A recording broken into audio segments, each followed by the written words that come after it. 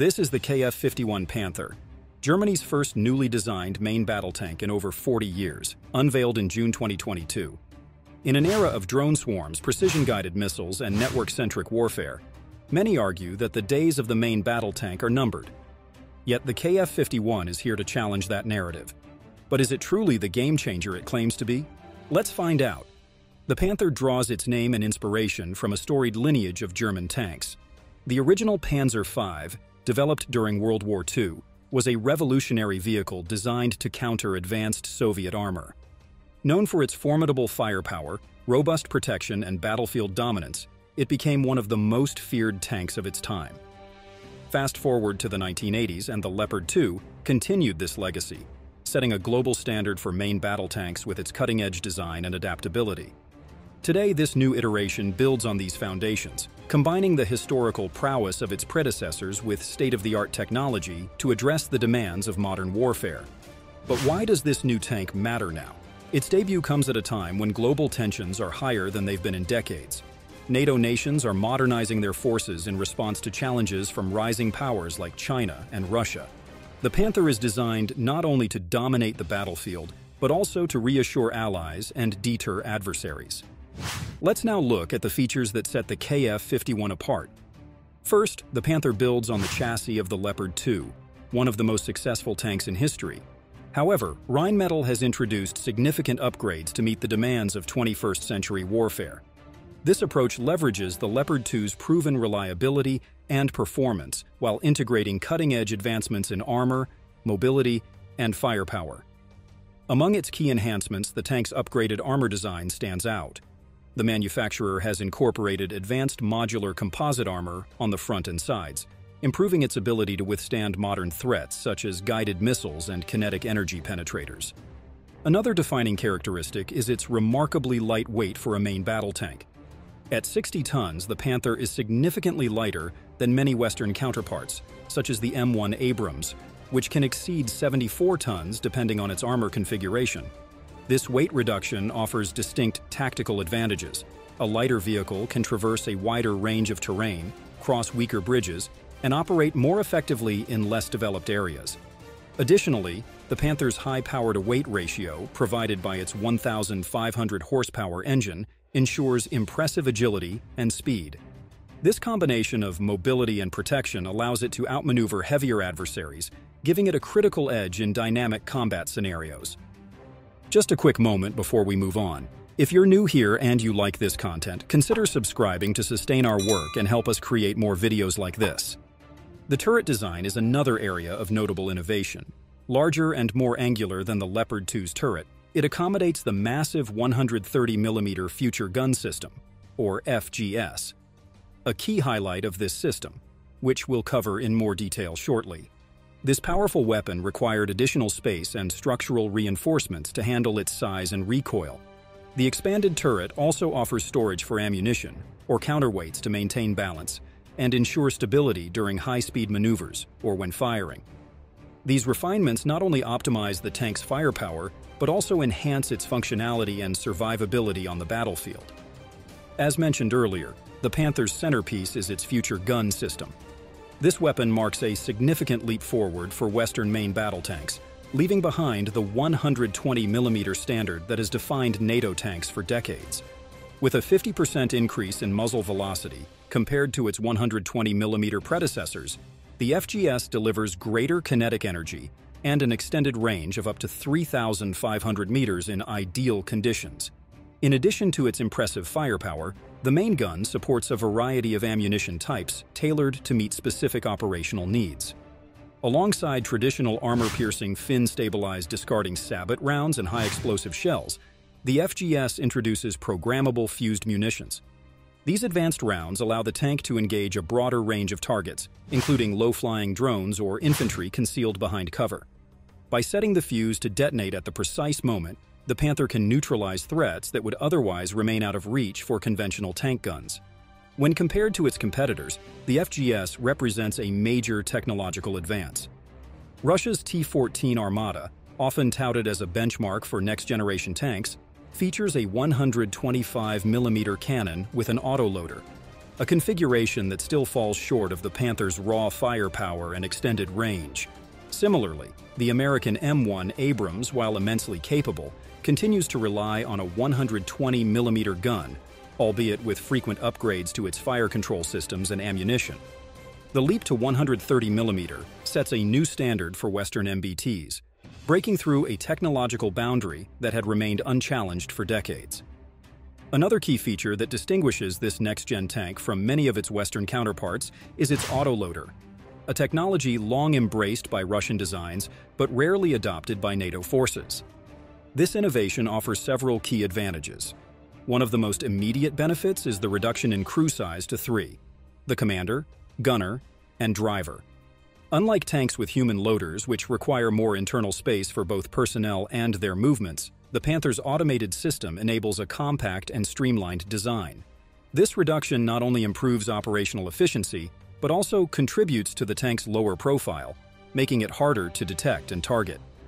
The autoloader also boosts the tank's rate of fire, reportedly achieving up to 10 rounds per minute under optimal conditions. This performance addresses long-standing criticisms that traditional autoloaders are slower than human loaders in Western tanks like the Leopard 2 or M1 Abrams.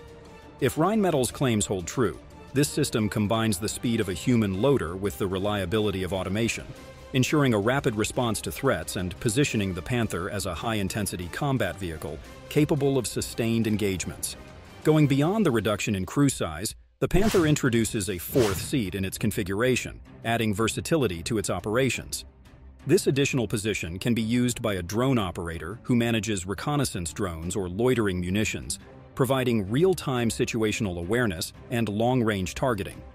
Alternatively, the seat could accommodate a company commander, allowing for the coordination of battlefield tactics and oversight of operations through the tank's advanced systems. Moving to its defensive capabilities, the KF51 employs a 3-layered defense system that integrates passive, reactive, and active protection to safeguard its crew and ensure survivability against a range of threats. Passive protection consists of advanced modular composite armor designed to absorb and deflect incoming kinetic energy from projectiles like armor-piercing rounds, providing robust defense against direct attacks.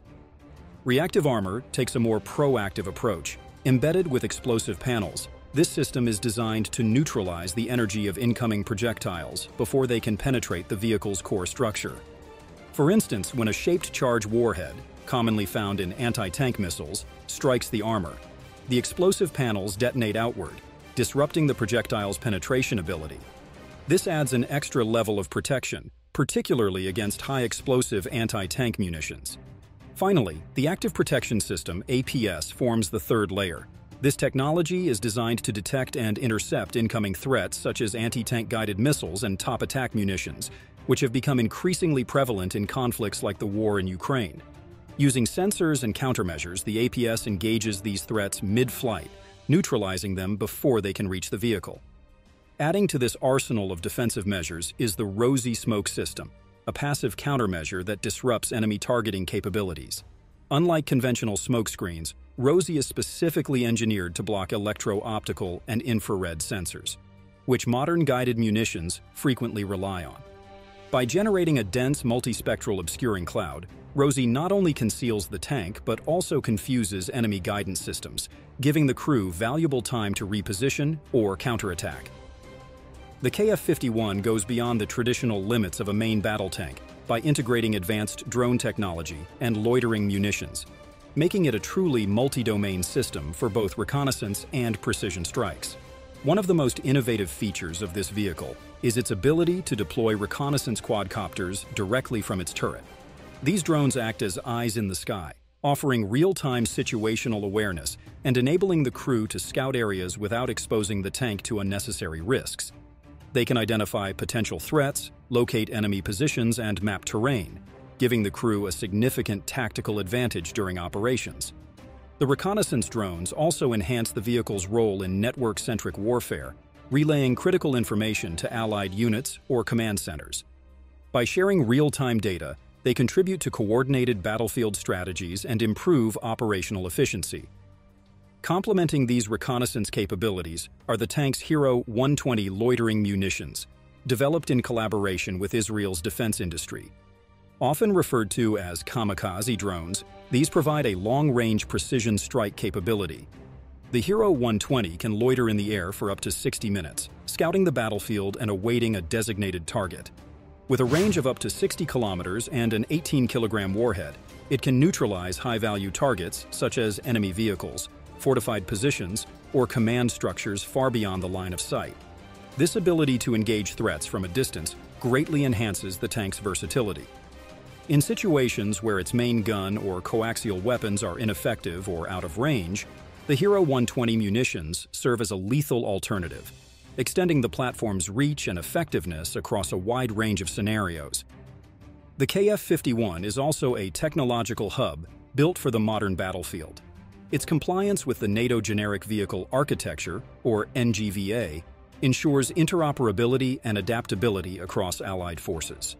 By adhering to this standardized framework, the system is future-proofed for seamless integration with NATO technologies, positioning it as a vital component of a unified and efficient battlefield network.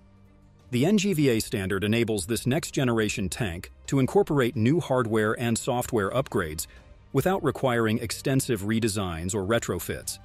In an era where military technologies evolve rapidly, this adaptability is crucial for ensuring the platform remains relevant, even as new advancements emerge. Excelling in battlefield connectivity, the vehicle is equipped with advanced sensors, data links, and communication systems, making it a real-time information hub. By sharing critical data with Allied units, it integrates into a broader network of vehicles, drones, and command centers, significantly enhancing situational awareness and enabling more informed tactical decisions. This connectivity also boosts survivability and efficiency. By sharing real-time information about enemy positions, threats, and terrain, the tank enhances crew awareness while benefiting the entire operational group.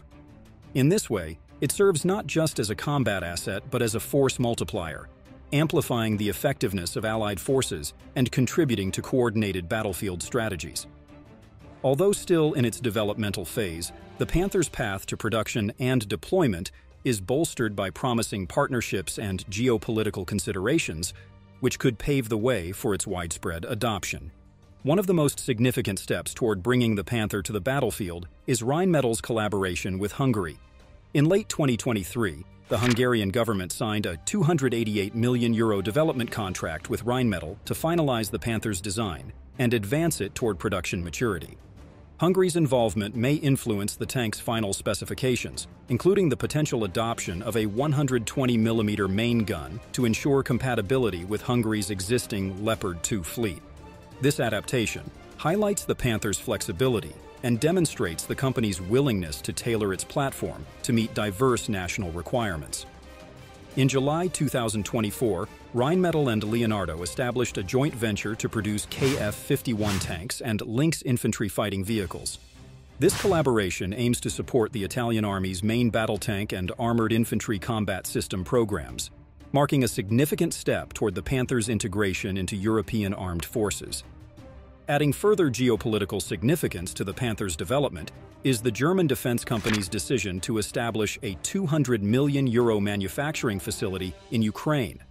Initially dedicated to producing Lynx armored vehicles, the factory has the potential to transition to Panther production in the future. This move is particularly noteworthy, given Ukraine's urgent need to modernize its armored forces amidst ongoing conflict with Russia. The decision to build this facility in Ukraine serves multiple purposes. It strengthens the country's industrial base, demonstrates NATO's commitment to supporting Ukraine's defense capabilities, and positions Rheinmetall as a key player in the region's military resurgence. Should Panther production eventually commence in Ukraine, it could also provide a logistical advantage for equipping Eastern European allies with the tank, reducing reliance on distant manufacturing hubs. By combining groundbreaking firepower, advanced defensive systems, and cutting-edge technology, the KF51 challenges the notion that the tank's era is fading. But will it live up to its promise? With its development still underway, the Panther has yet to prove its mettle in the unforgiving crucible of combat. As NATO allies consider their next steps in modernizing their forces, one question lingers. Could this be the vehicle that redefines dominance on 21st-century battlefields? The battlefield will decide.